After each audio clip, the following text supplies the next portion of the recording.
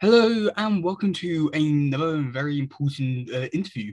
In today's one, we're going to be interviewing Megan Hollingshead, the person who you might know who voiced Monster Hunter, Welcome, adventure seekers! Sydney, It's unbelievable. Myra, Ha! And I win. and Chrysalis. But there isn't really much talking with that character. But yeah. Yeah, hi, I'm Megan. You might know me as the voice of Nurse Joy in Pokemon, my Valentine in Yu-Gi-Oh, and what else? A lot of fun characters that I have been privileged to play over the years. And I am happy to be here today or this evening or whenever you're watching. So the first question is, did you watch the previous versions of the Turtles? Did I watch previous versions of Turtles? Yes. I did not. I knew nothing about Turtles when I came in, except that I was lucky to be in a room with a lot of my friends, and it was actually the first, my first experience with original animation, where I got to do the original version of the script instead of dubbing, where the cartoons already existed in a different language, and I had to match the cartoons. I just got to act. I get to act with dubbing too, but I just got to be as free as I wanted to be. And then the art was done to match my flap instead of me matching someone else's flap. And for anyone who doesn't know, flap is the character's mouth moving up and down. And how did you find out about the role? In Turtles? Yes. In Turtles, I was lucky enough to be working at that studio already. So I was working on Pokemon and Yu-Gi-Oh and whatever else they happened to be producing at the time. So I had been hoping to work on Turtles, and I asked, hey guys, if you need anything, I would love to do it. So finally they came up with a role that I could do. What was the auditioning process like? I didn't have to audition for that. They knew me well enough that they knew I could jump in. Probably, this was a long time ago, but they would pay us by the hour. And so if I was already working on another show, they could throw me into something else that was going on. As I'm saying that might not have been true for Turtles. They might have had something else going on.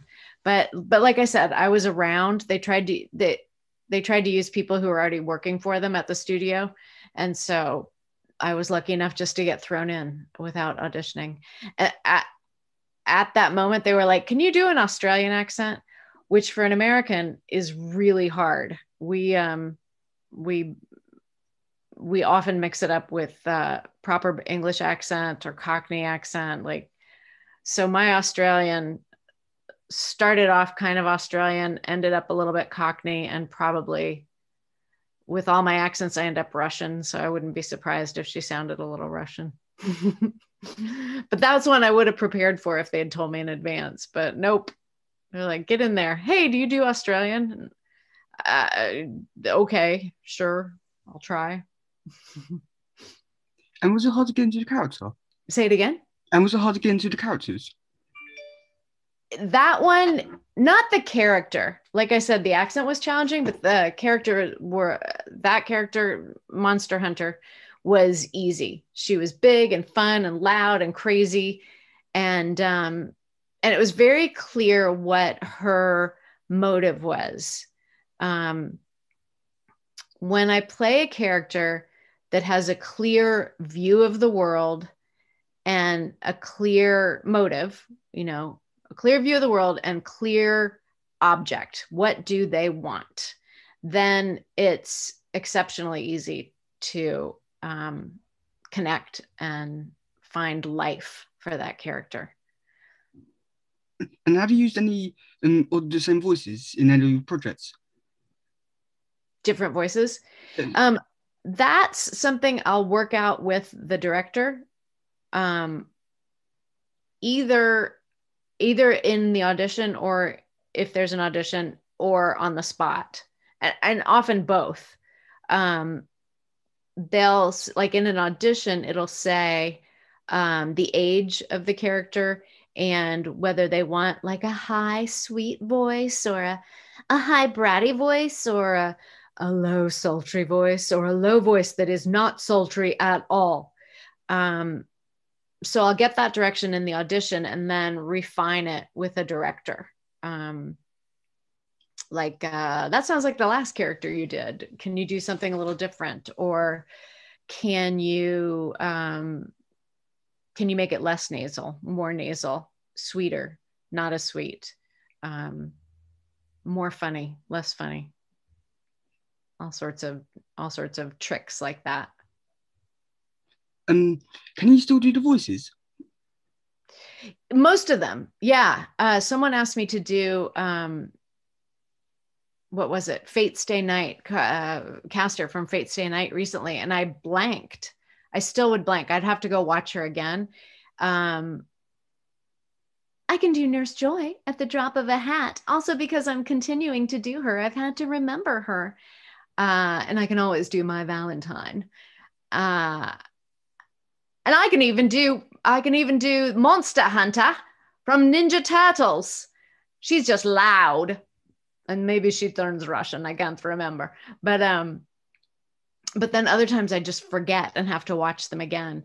I'm on Cameo where people can, it's odd and lovely. People can pay to have me record a message for them. And so someone asked for, am I Annie or Oakley? Annie from one of the Pokemon movies.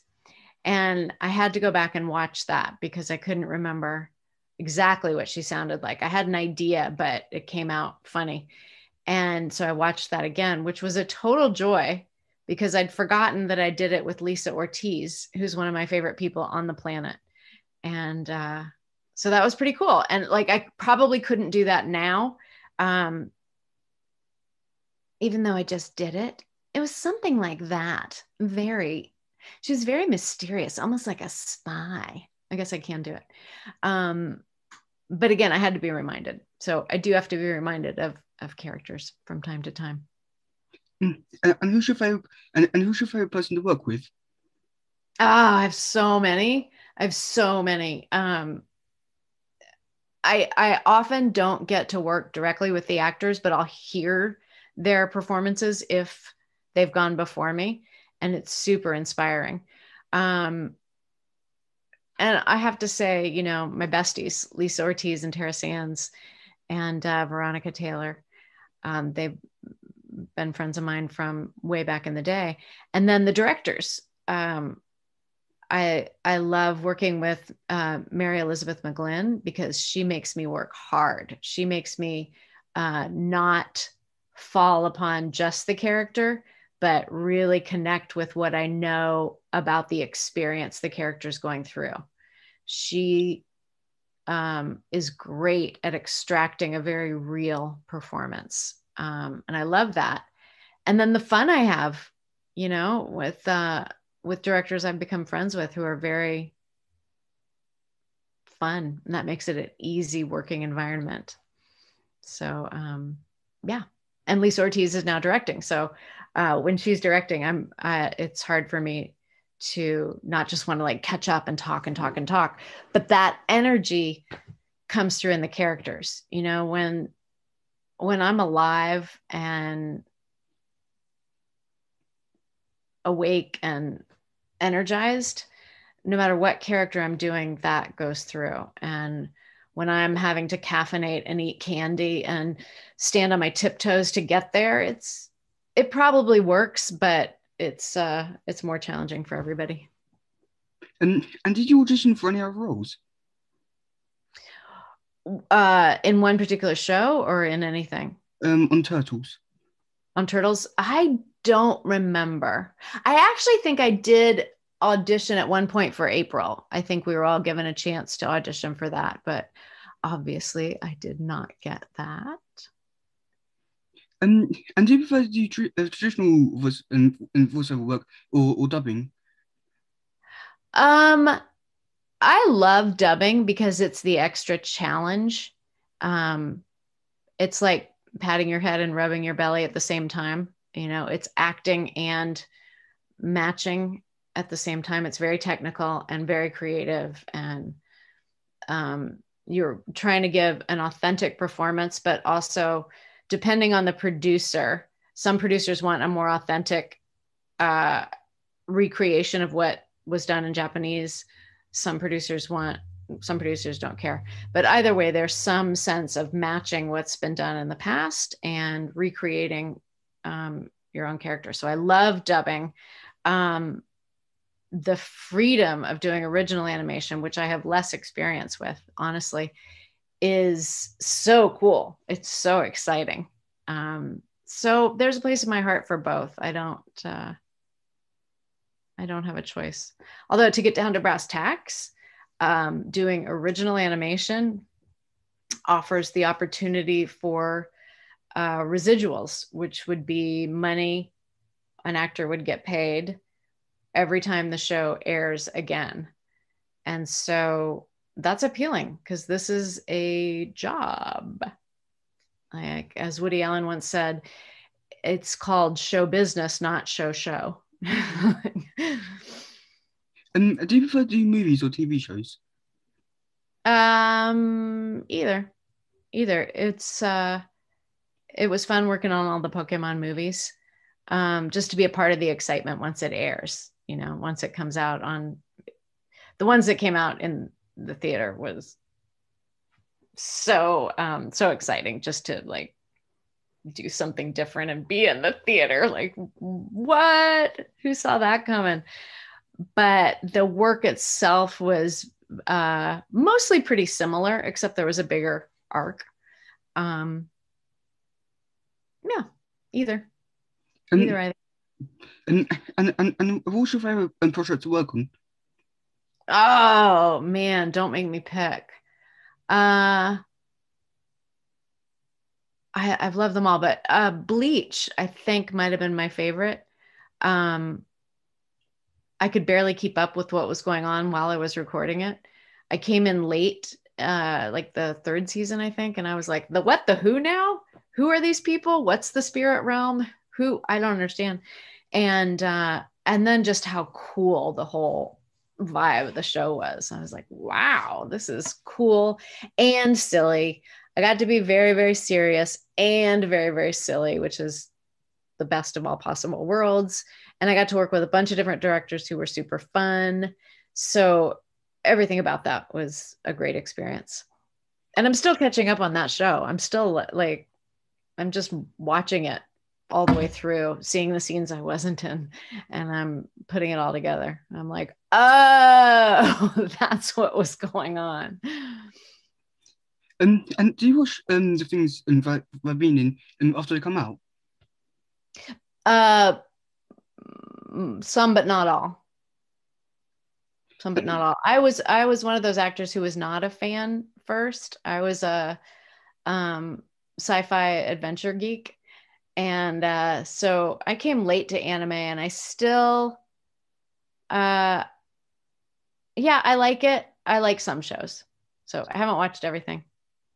And because you're like a big part in the Pokemon community, and when did you realize that it was that was such a big thing?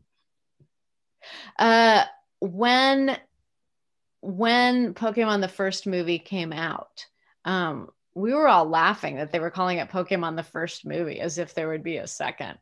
But this was before the internet was a big thing, and there was no way to know how excited people were getting. And when the movie came out and people were buzzing about it, and one of my cousin's kids wanted my autograph, and I was like, oh, this is a thing. People like it.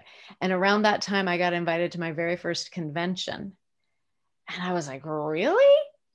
This is big enough that people want to have a convention about it? And then I went, and people were so excited. And so that's around when it hit. And the fact that it's still so big today, and the fact that it's touched so many people's lives in a in a deeper way than just watching a cartoon. You know, it's I don't know if there is such thing as just watching a cartoon now that I said that. What a privilege that I didn't even know I was getting at the time. I knew I was having fun, but I didn't know that I would be part of a bigger thing. And did you ever think you'd be like still going today?